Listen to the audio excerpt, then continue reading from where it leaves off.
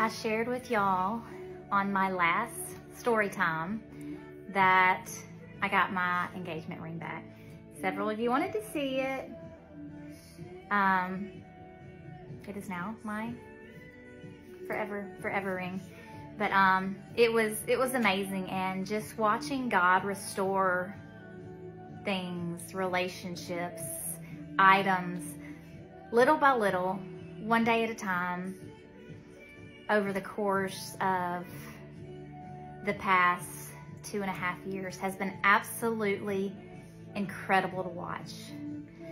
There have been some gut-wrenching things, circumstances to watch as well, because not everything has been restored. Not every relationship has been restored. And some of that is very painful.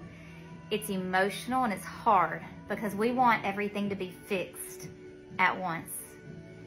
But everything didn't fall apart overnight, and everything's not going to be fixed overnight. And we are just trusting that God's going to restore every relationship that matters in His time. We are clinging to His promises. We're clinging to His word because we have seen what He has done as far as restoring relationships and restoring peace and families. And it's hard not to trust Him when you see it. So, you know, I had mentioned that my mom, or at least in other videos on our TikTok, she wasn't very fond of my son's father. Nobody was really. My oldest brother in particular absolutely loved him when we first met. He had known him before I knew him. They're the same age. They went to school together. They grew up together. And, you know, when we got engaged, one thing my oldest brother told me was, if anybody can marry you, it's him. And those were his words. And all these years later, those words came to pass. But also, during this time, my oldest brother wasn't talking to him. And so I never, you know, I wasn't going to put my brother in a situation where he had to be around my son's father if it was going to make him uncomfortable. So God had already restored so much with my family. I wasn't going to allow anything else to destroy what God had already restored. So I knew in God's time that He would come around. So I invited my oldest brother to my son's ball game, and I was so nervous because I did not tell him that my son's father was going to be there. He knew, you know, that if I'm there, my son's father's going to be there. But I was so nervous. But at this point, you know, that we were a package deal. So he had to accept that.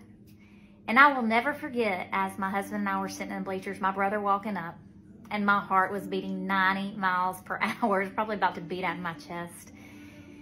He spoke to me, and then he held his hand out and shook my son's father's hands and asked how he was doing. And I probably had tears like about to explode because I wasn't going to cry in public. But that moment was so significant because there were still relationships that God hadn't restored.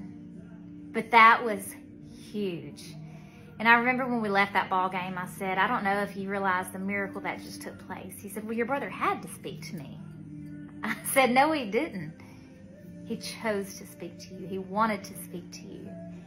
And that's just one example of a relationship that God has restored. And so if you are in a season where you may be on the outs with someone, trust that God is going to restore that relationship. You continue to do right, and I promise that relationships will be restored. If you continue in pride or who's right, who's wrong, who did what, then relationships won't be restored. But when you let go and you see God moving in the lives of those around you, then move on. Let go of the past, move on, and watch God do amazing things. I'm so thankful that my oldest brother was able to let go. You know, he had a lot of reason to resent my son's father, but he watched him and he didn't hold on to the past. He let go, and now they have a relationship. Let go and watch God.